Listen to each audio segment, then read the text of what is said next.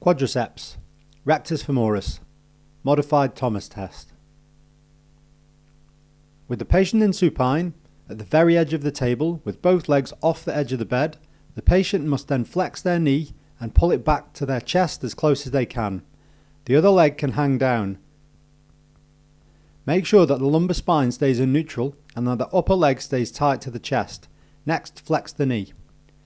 Measure the hip extension with the axis of motion at the greater trochanter and the static arm horizontal. Measure the angle from the horizontal plane into hip extension with the moving arm down the thigh to the center of the femoral condyle. Also measure knee flexion with the axis of motion in the center of the lateral side of the knee with one arm to the greater trochanter and the other arm to the lateral malleoli. Norms: 10 degrees hip extension with 90 degrees knee flexion according to McKean 2004.